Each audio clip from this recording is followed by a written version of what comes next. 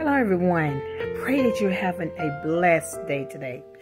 God put a word in my heart just shortly ago when I was sitting here with my little grandbaby. And he says in my heart that there's going to be many in my past. As he moved me forward, there's going to be swinging knives and throwing them at me. You know why? Because there's so many people who don't want to see us move forward. There's so many people who've had such control over our minds and over our heart that we can't even allow God to come in because of them.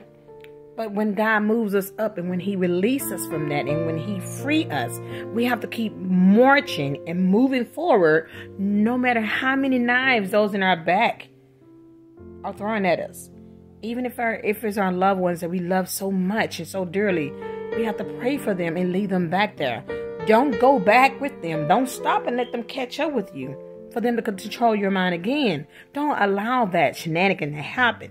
God is here to bless us all. And he can't bless us if we keep standing still and moving backwards instead of moving forward. He wants us to prosper. He wants us to move forward in him and to grow in him. We cannot grow if we have someone that's holding us back. And many will come and hold you back. Many will try to convince you that this is not God's will. God, he doesn't need anybody else to do his job. He can speak through us individually. He can prophesy to us and speak a word through us just by us listening for his voice. It's already been said to us. We've already seen it. You know, we already know it. Just know that even though they're going to be back there, because they are not moving forward, they're going to feel that you should be moving forward because many see that you should be beneath them. That is not of God. God wants us to move forward. God wants us to grow in him. So just know that it might be painful and it might hurt, but don't let it stop you. Don't keep looking backwards because you'll never be able to move forward if you're looking backwards, especially those who are hurting you.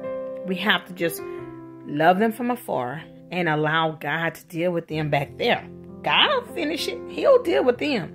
We got to move forward, though, in order for us to be blessed, and in order for us to continue to be in our calling and in our purpose. We have to continue to move forward. Okay? So just remember, you're called and chosen by God. You already know who you are. You already know how many times you've had to deal with people holding you back. Don't let that happen. It's your time now. And God is waiting. So let's keep moving forward so that he can prosper us higher. Don't listen to what people say. If you already know in your heart what God has put up on you, then don't let nobody else change that mind. You keep your mindset on God because he's there for us and he's going to continue to move us forward no matter if everybody in our circle decide to quit because we're moving forward or because of what we have or because of where we are in our life. God loves us and God will keep blessing us. You have a blessed day. Bye.